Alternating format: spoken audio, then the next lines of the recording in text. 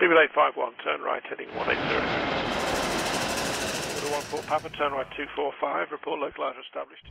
Hello, it's been a while, the longest break I've taken from any type of content production basically since 2018, and as a one-person show running 2 channels full-time certainly does catch up with you in the end. If you're still watching today and you've stuck around, thank you very much for that. A very warm Happy New Year, and I hope you're ready to jump back into things as we roll into what will be the 7th year of DJ's Aviation. While not much has happened within the aviation industry over the recent 2 weeks due to the festive period, there are still things to cover, including the perfect way to restart uploads, with coverage centering around a new order within the industry. It's an order you can argue that came from really nowhere and not many that people were expecting. Typically, the business is often concluded before Christmas, and then we see the industry come back to life in early January. When I mean the industry returning, I do refer to trade. The festive season is among the busiest for air travel, but it's also when executives and more do take time off. So for this order to come, just moments before the year came to a close, was certainly unexpected.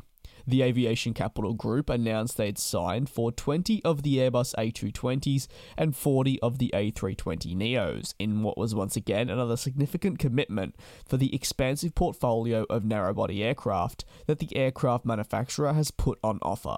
Aviation Capital Group is an aircraft lessor based within the United States, and for over 30 years they have worked in the aviation sector, helping create innovative ways to finance fuel-efficient commercial aircraft and provide leasing solutions to customers worldwide that'll benefit all parties. At the moment, the announcement has been split, if you will. The 20 Airbus A220s are part of an MOU. This is essentially an understanding to make the order firm in the future, while 40 A320neo jets, might I add, are actually labelled as the A320neo family, as they will include 5 of the A321 XLRs, and these are a firm order.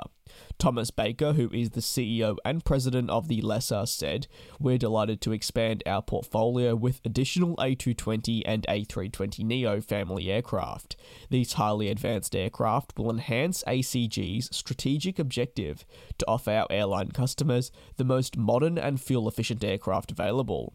This commitment further improves the backlog on the A220 and has seen it quickly become one of the leading aircraft in its sector, achieving precisely what Airbus wanted to achieve with it when they took over the series back in 2018, some almost 4 years ago now, and for Airbus it was certainly a strong way to end the year, in what saw them gain multiple new orders within December. That was definitely of detriment to Boeing, who have slowly but surely been slipping away in the narrow-body sector in comparison to orders, where it seems to have just clicked for the European aircraft manufacturer. Things have been a little bit more difficult over at the American one.